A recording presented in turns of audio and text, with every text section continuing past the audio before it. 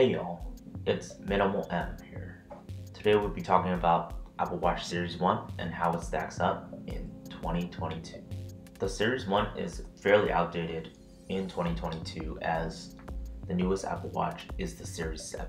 So basically, the Apple Watch Series 1 isn't really a good fit for people who are trying to get the latest specs.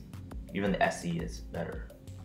But if you just want to try out a smartwatch and like the Apple Watch aesthetic, it may be a good fit for you. So I used to use notifications on the Apple Watch Series 1, but it drained a lot of battery. It only has about 1 day battery life when connected to your iPhone. Gradually, I used the Apple Watch offline, so disconnected from my iPhone, and mainly just use it to check the time, as well as use the stopwatch feature when I'm running. So if you're a basic smartwatch user like me, and only use it for like time, the aesthetic, as well as the stopwatch feature, then I would recommend checking out refurbished or used Series 1 as they're pretty affordable these days. Would you get an Apple Watch Series 1 in 2022? Let me know down in the comments below. Thanks for watching.